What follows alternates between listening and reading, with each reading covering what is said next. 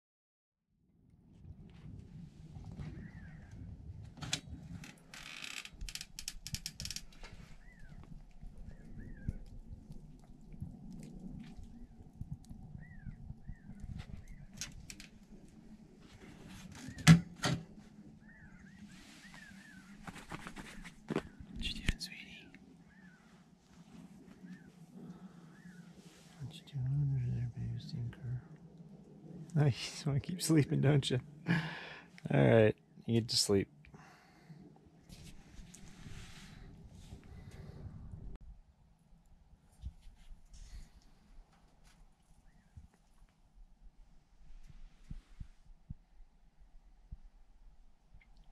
Babe girl. See your pumpkin. You still sleeping in there, baby? Let me see ya. What you got? Hi, sweetie. How you doing, Bunko? You sleeping? Okay, you go back to bed. I'm sorry to bother you. There you go.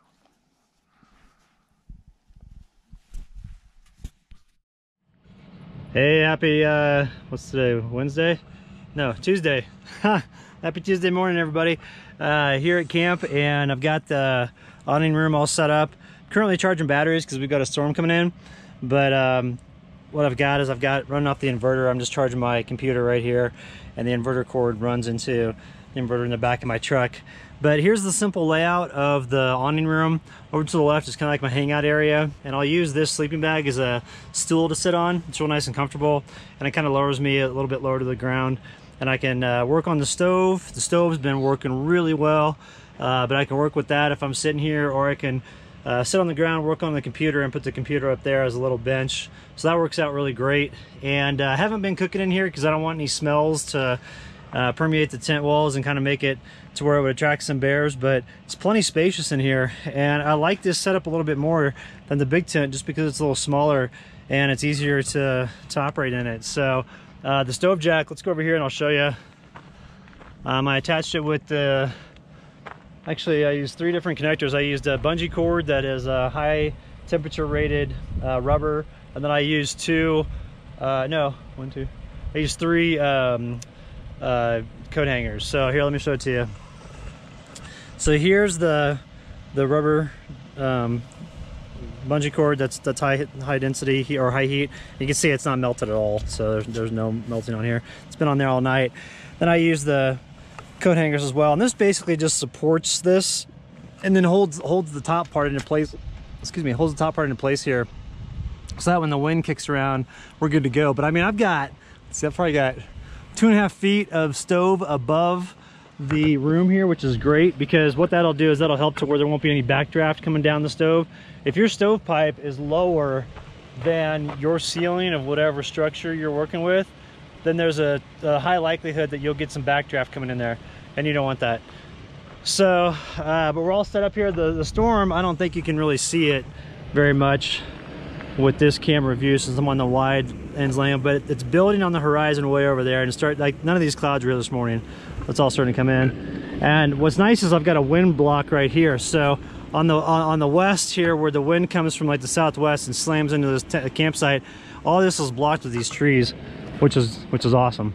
And just to show you what I do on the interior when I'm charging, I'll leave the Jackery sitting right here, and then I'll just plug in a bunch of stuff to it and have that charged. So I've got a charging station here, and then with the inverter in the back of the truck here, I can run like a little hand vac, which I'm going to run that in the awning room here real quick, and it all plugs into the little stove, or the little 110 jack that I have right here in the back of the truck that came standard with the Tacoma.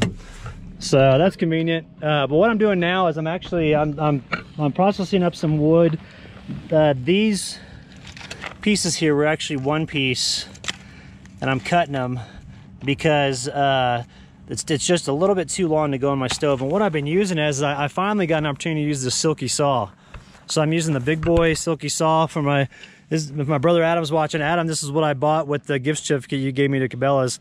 So I'm using this to cut these logs in half, and I want to show you how quick this works. This works amazingly well.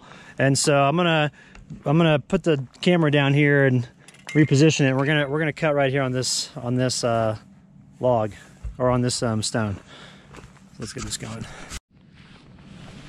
Okay, not exactly the best lighting over here, but we'll make do.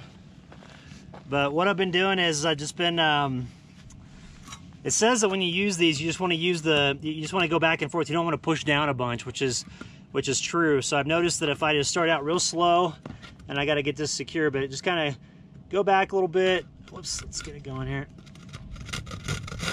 It's gonna go like that, and then just use the full length of the blade here.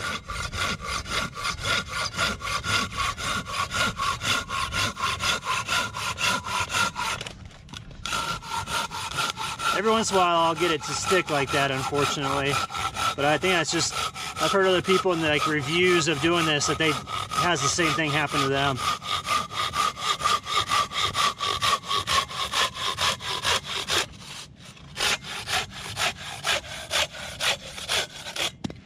Now look how clean that cut is. That is a clean cut, which is really cool from this saw. So I'm excited to keep using this. I mean, this thing's awesome. It's like a samurai sword too, which is awesome. But works great. So now what we're gonna do is I think I'm gonna go to some of the other dispersed campsites around here and scout and see if there's any additional wood. I think there's some other like dispersed campsites over there. I'm thinking about heading over there, just taking Sierra for a walk and doing that. And then we're gonna come back and just working on a bunch of stuff around camp. It's been awesome truck camping. I mean, it's been so nice to be back in the truck and, like, you know, being more mobile. I love that big tent, but it just gets kind of old with just being in one spot, and it's a lot of gear to pack up. So what are you thinking, babe? You want to go for a walk here in a bit? You can go for a walk. Oh boy, come here. All right, let me do some stuff and we're out of here.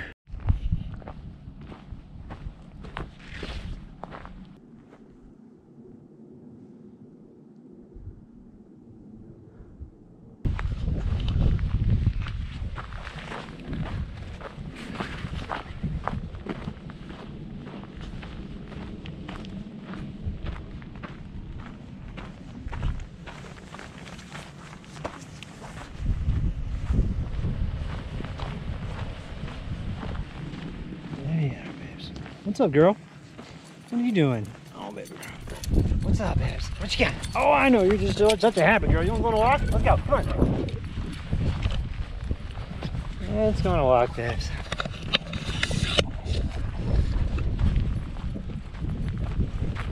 Let's go down here and see if we can't find some extra firewood.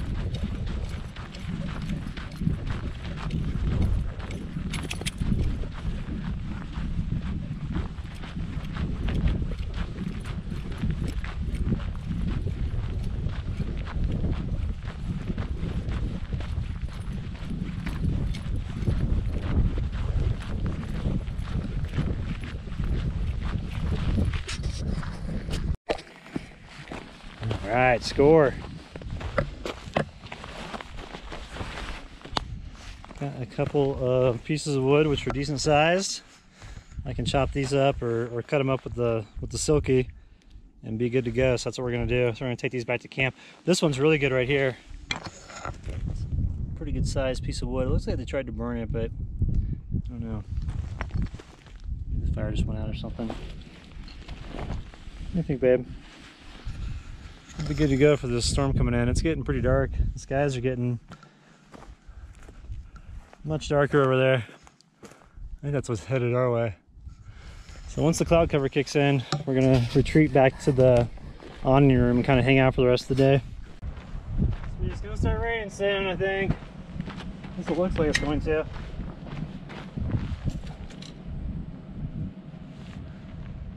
Sierra, where you at, babe?